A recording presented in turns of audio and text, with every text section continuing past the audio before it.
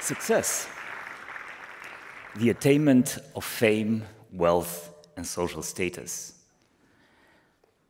In our society, this is the all-accepted definition given to us by Oxford Dictionary. And this is me, meditating on a lake in Sweden with my children in one of the happiest moments of my life. After 35 years of love of physics and 30 years of Zen meditation. So how come that this moment surpasses all the successes I had in my career? As a PhD in physics, a flourishing career in several large multinationals, and having the privilege to be at the forefront of the European AI policy. Does this definition really give us what we truly think about success? So what if we were to rewrite it and introduce a different definition of success? The fulfillment of meaning in life through harmony, purpose, and compassion. It might feel a bit strange or even uncomfortable, and you might even say, well, what does this have to do with artificial intelligence anyhow? So let's try in the next 10-15 minutes together to explore this and how artificial intelligence can support this definition of success. And let's have a look at the dimensions that, when fulfilled, can make us happy and successful according to this definition.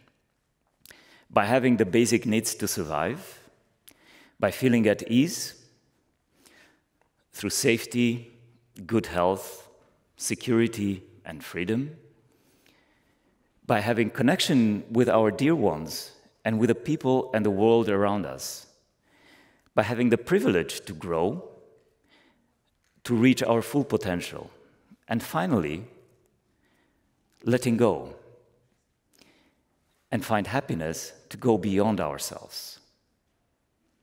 So what if we had a tool to accomplish this? And we do have this tool. And this tool is artificial intelligence. So before we go to see why this is, let's see where we are now. How do we see artificial intelligence? The overwhelming opinions about artificial intelligence are driven by fear and anxiety. Fear and anxiety of a science fiction scenario where almost by tomorrow we are beyond the singularity event and the robots are taking over. Fear of losing our jobs, and ultimately that we humans become irrelevant. So let's take these fears and anxiety one by one and have a look at how far we are. So the science fiction scenario first. Let's see how close it is to our reality. And let's take a simple example, right? You show a picture of a dog to a child, and you show another picture of a dog to a child. Well, the third time you show it a third picture of a dog, he will say, well, this is a dog. Now let's try to do the same with an advanced AI algorithm. To train your AI algorithm, a deep learning algorithm, you will need about 1.2 million images to get a decent answer with high probability that this is a dog. So, well, you will say, yeah, but surely with this computing power that we have at our disposal, this would be easily solved, right? All right, then let's move on to a more complicated topic, common sense. If I'm doing this, you would say, he misplaced his phone, or he lost his key, or the microphone doesn't work. An AI algorithm will look at me and say, well, this is a human with erratic movements. And here's another one that I truly enjoy. A data set of cars with spots. So you show this data set to people, and all the humans invariably will say, well, this is a car with spots. Now let's take the same set of data with spotted cars and put it through an AI medical diagnostic algorithm. What do you think? It will always give you measles. So obviously, the science fiction scenario is really still very far away from us. So how about the jobs? What if, thanks to AI, for every job that AI replaces, we will get 3.8 more jobs in the place, as the study of Agoria in 2018 showed? And what if these jobs will enable a partnership between human and AI? For instance, AI can fill in all the documents, all the forms, all the Excel files that the nurses and doctors need to fill in every day, saving up to 80% of their time, such that they can dedicate themselves to the job they truly love, helping patients. And now the ultimate questions. Will we become irrelevant? And let's have a look at a simple graph. Evolution through time. Our thinking grows linearly through time, whereas technology grows exponentially. So until a few years ago, we could understand technology. The bottom-up push was working very well. The companies were innovative. They were creating products. They were putting them on the market. We could understand those products. We could even identify with them. And we bought them. But now is not the case anymore. Now we cannot keep up with technology. Now we cannot keep up with science and technology innovations that we have. And there is a big gap now between where science and technology is and our thinking and our understanding of it. It's called the technology gap. So we are living in a paradox where science and technology is all around us. It's fully embedded in our lives. Look in your pockets of the smartphone. But our understanding of it is very far away. So what do we do about it? How do we bridge the gap? Well, you can say, we can invest more in technology jobs. And surely, this will raise our level of understanding. We will have our thinking at a higher level. But still, the thinking will still grow linearly. Well, we can change the curricula in schools and in universities. We can reskill our workforce. Even more, we can incentivize to get more students in STEM. Sure, all these little things help, and indeed we get to a higher level of understanding. But our thinking will still remain linearly in time, and this technology gap is still increasing. So what can we do about it?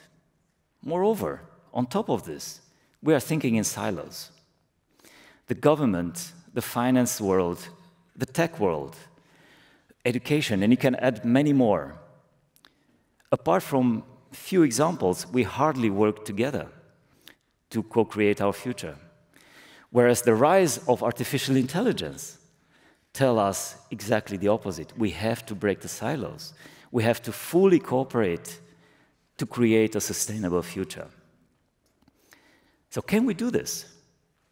Do we have a common language? Do we have a universal language that transcends all the silos, that transcends our backgrounds, our beliefs, our countries where we come from? It's nice to look for one.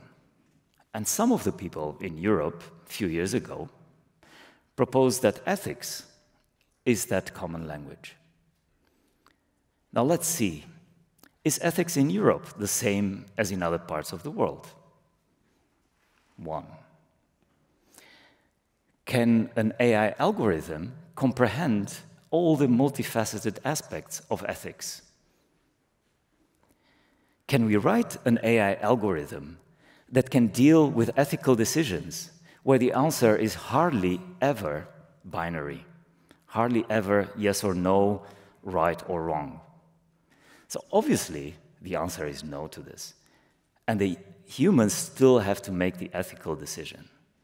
But then, that's great. Then human centricity is our common language.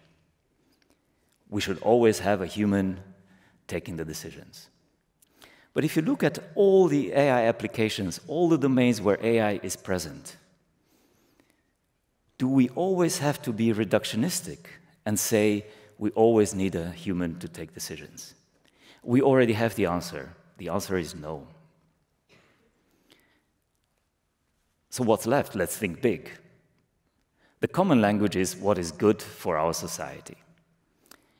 But do we have a global understanding of what is good for all the societies around the world?